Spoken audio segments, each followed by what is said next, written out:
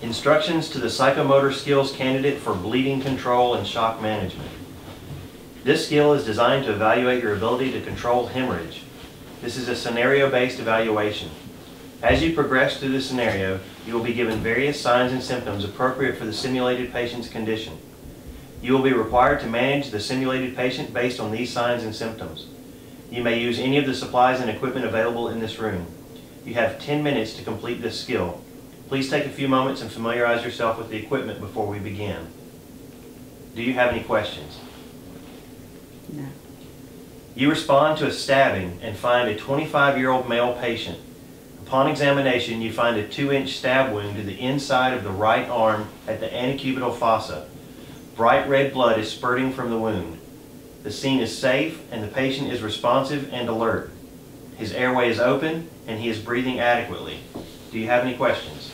The candidate takes or verbalizes appropriate body substance isolation precautions. The candidate applies direct pressure to the wound. The examiner informs the candidate that the wound continues to bleed. Can I have you hold that right there? The candidate applies a tourniquet.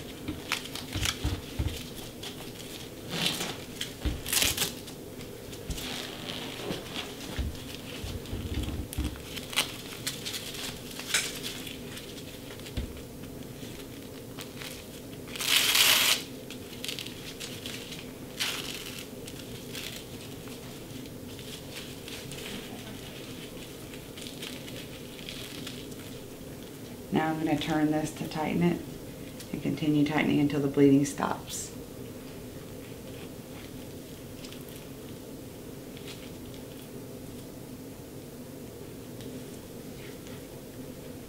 The bleeding has stopped.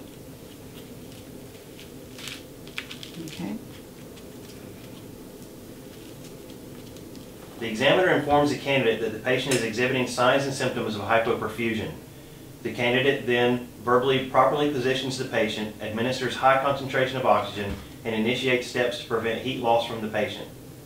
So this time I'm going to place him on 15 liters of oxygen via non-rebreather, move him to the shock position, and cover him with warming blankets. The candidate then indicates the need for immediate transportation. I will call for immediate transport off the scene.